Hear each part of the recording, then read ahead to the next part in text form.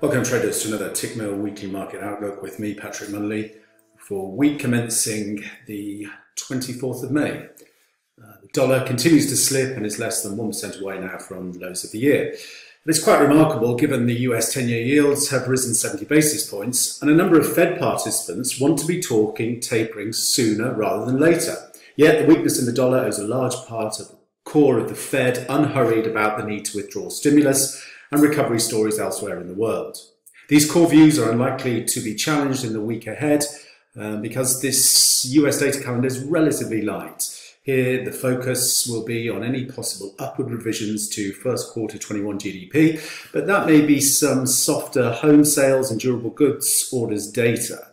We will also see May's advanced US trade balance, and a $92 billion deficit is expected.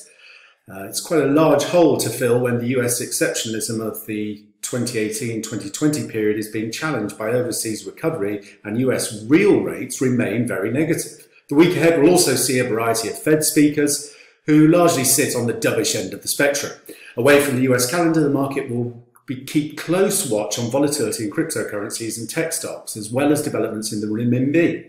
Any signs of independent renminbi strength could lend weight to the notion that the PBOC wants a stronger currency to insulate against imported commodity price rises. From a technical perspective, dollar index is carving out this wave 5 now. Whilst we trade below the trend line here, currently 90.50 area, I'm looking for an extension through the prior year-to-date lows, 89.20, down to an ideal 87.50.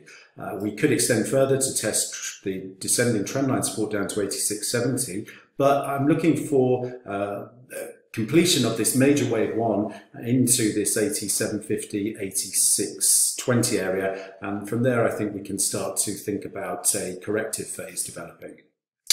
To the upside, if we do take out the channel resistance at the 90.50, then I think we should see a test of 91.30 to 91.50 before we trade lower again.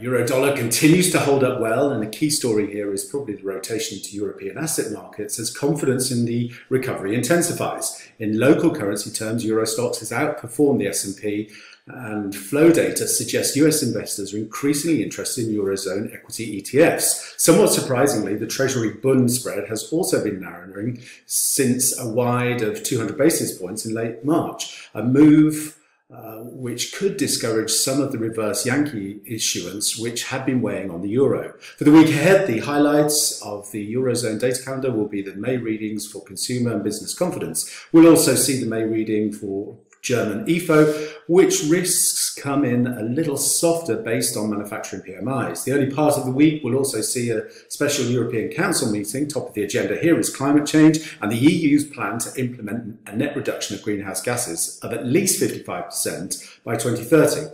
Increasing interest from the corporate treasury community in hedging of carbon emission allowances will see much focus on the EU does with its allowances and whether the spot price will surpass the recent peak of 56 euros per metric ton. From a technical perspective, euro dollar is continuing to grind up here in what could be an ending diagonal pattern. As 121.50 supports, I'm looking for a test and breach of year-to-date highs before we see any type of meaningful pullback.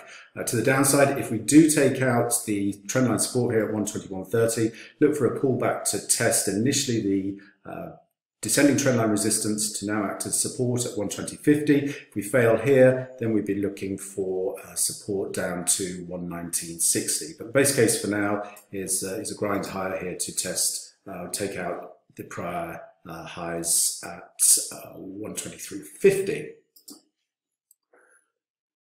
In terms of the dollar-yen, US Treasury yields have stalled around the 1.6 to 1.65% area, and there does not seem to be a clear catalyst in the week ahead as to what will drive them higher. This has taken some of the steam out of the dollar-yen rally, and indeed, if any currency pair showed a hint of reacting to last week's crypto crash, it was the dollar-yen.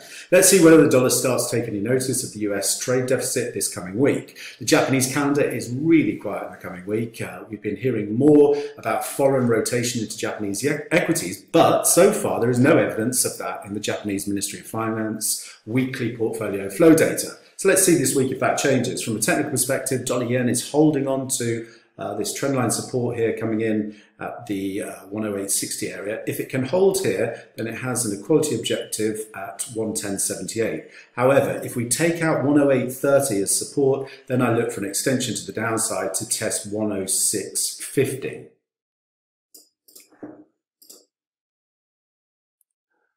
Sterling managed to shake off the recent dollar rebound quite well, and in line with the other European FX, it now continues grinding higher. The strong UK May PMIs have underlined the optimistic case for the UK economic outlook, and it's clearly a tailwind for sterling. Although domestic data are unlikely to prove much of a boost this week, it's a really quiet week on the domestic calendar front, with the only printed note being the April UK public finance numbers on Tuesday, and that's unlikely to have much of an impact on sterling. Sterling is holding on to trendline support here at the 141 area. As it does so, anticipate a breach of the prior highs at 142.50 to extend as up into the monthly R3. 143.30 is the next upside objective. However, if we take out trendline support here at the 141 area, then I can see a pullback to the 140 as support before we make another leg to the upside.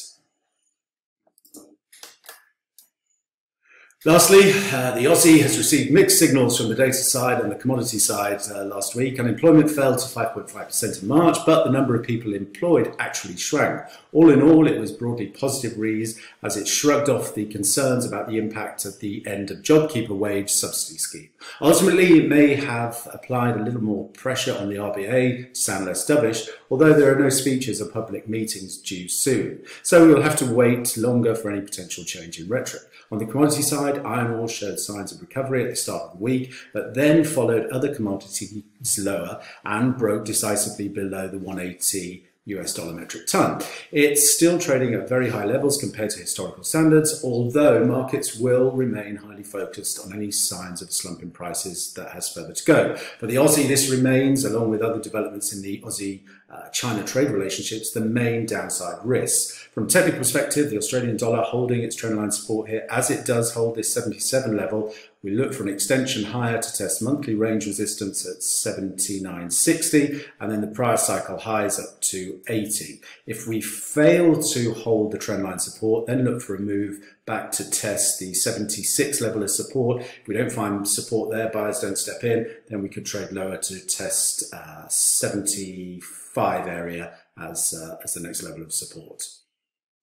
And that concludes the weekly market outlook for week commencing the 24th of May. As always, traders, join me on Thursdays at 1 p.m. for a deep dive into all asset classes. And as always, I wish you all the best of luck for the week ahead.